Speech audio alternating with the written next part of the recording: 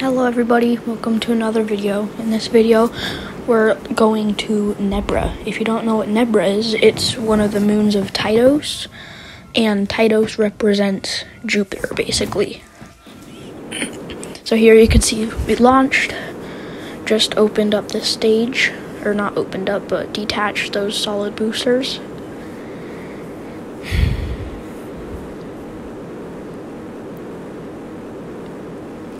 Got in orbit with the sun right here. Targeted Tytos. Got on an encounter. I tried to get the closest encounter I could just to save Delta V.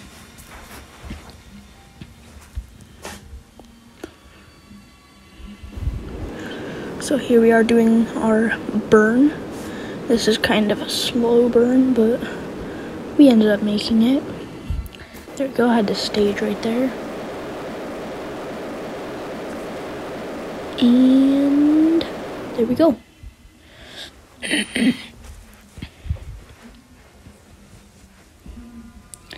So now I'm just trying to get in orbit with Tytos.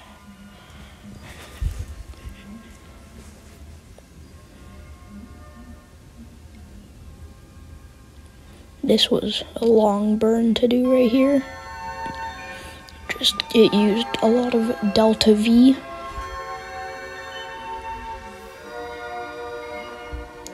Here I was trying to just mess around with different ways to get an encounter with Nebra, just to save some more Delta V and everything.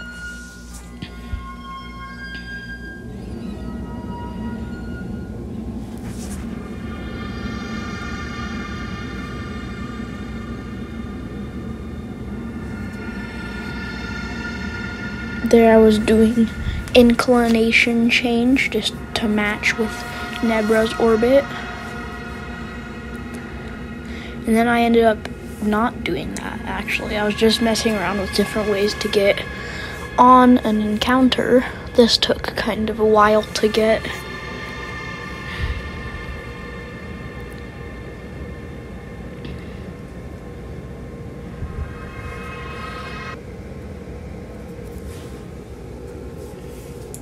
Here's a little teaser. Next video, we're also going to the Tytos system, or not, I guess not system, but we're going back here for next episode, or video, whatever.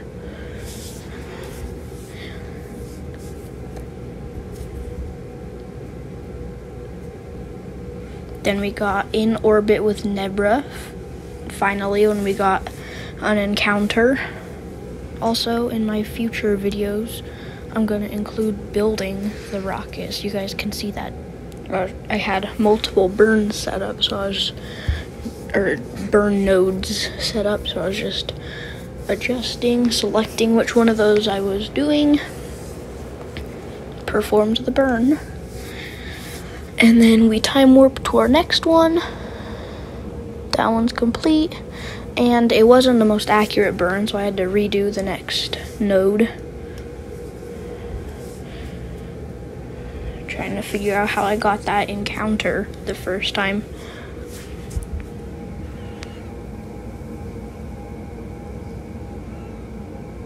But eventually, we did.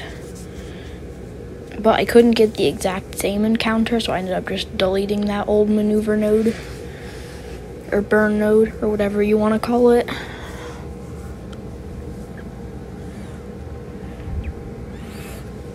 Got a whole new encounter. As you can see, it made my orbit all over the place. There's like 80 orbit lines right there.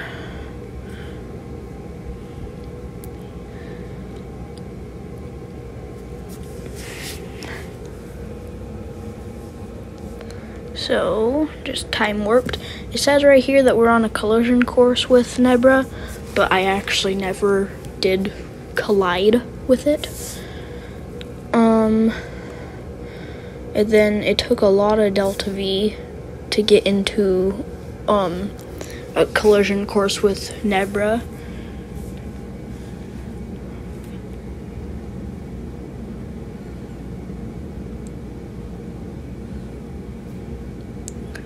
ran out of fuel, had to load some quick saves because I just barely had enough fuel for this. It took a few tries actually. I'm glad I got quick saves in. So there's the base, you can see it, but then loaded back my quick save, tried to burn yet another time. Oh, just kidding. Actually, right here, I tried to do it without the burn node, just thinking maybe I could do it myself. And I was able to, sort of. That first stage got me close. And then I was able to get the encounter this time with enough fuel. Then I staged and got ready to encounter the ascend to the planet. You can see, I was looking at them, there's some volcanoes that you can see, just some glowing yellow dots. So I know I put too many chutes on here, but there's the first set of drogue chutes. I just wanted to play it safe since I've never gone here before. There's the second set of drogue chutes. They're deployed now. This part was pretty slow. I had to speed it up quite a bit. There's the next set of drogue chutes.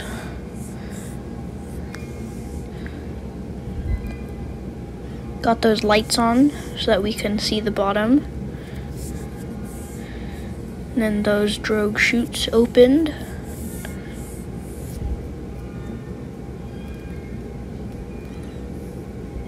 Those are the last sets of parachutes. These will take us all the way to the bottom, and then this part was very slow. And then my parachute kind of glitched out or below me for some reason, but it still worked. So then I could finally see the bottom, or the water I mean, which was great. So had a kind of hard landing, but nothing broke, we were alright. So then repacked all those chutes. Kind of looked out there, those volcanoes, those two little orange dots up there. Time warped into day. You can see a nice Tidos rise above the horizon right there.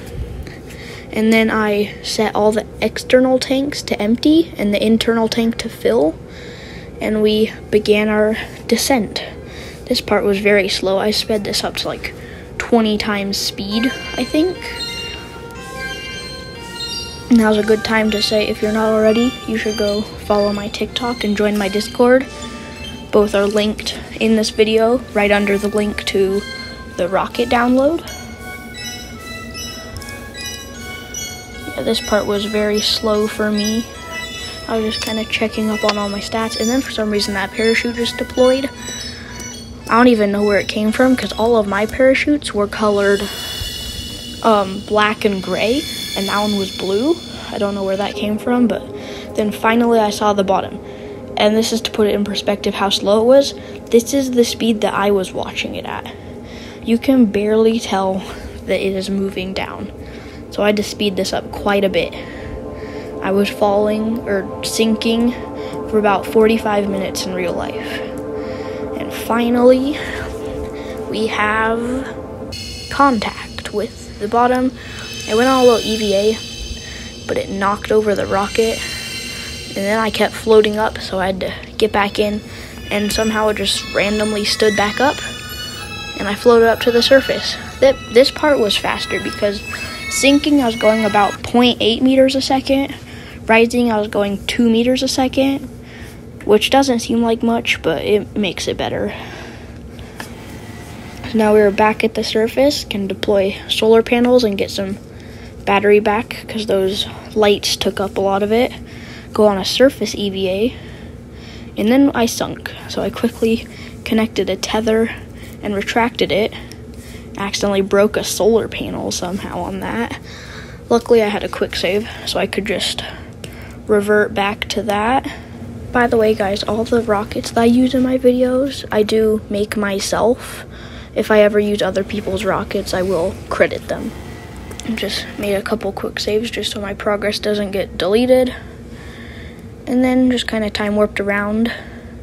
And that's what's in the thumbnail right there. That pretty cool picture. So that's it. See you in the next video, guys. Thanks for watching.